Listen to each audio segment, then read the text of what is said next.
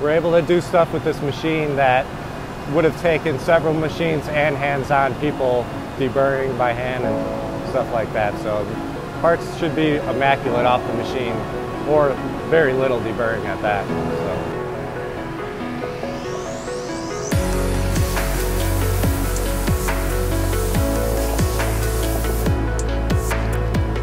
can do everything. 5-axis milling, turning, drilling, boring, everything. So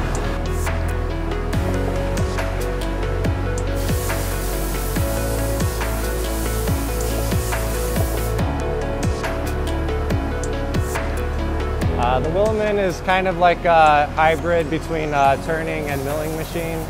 It's more of a mill than a turning machine, but you can do both. It holds 48 tools at any given time.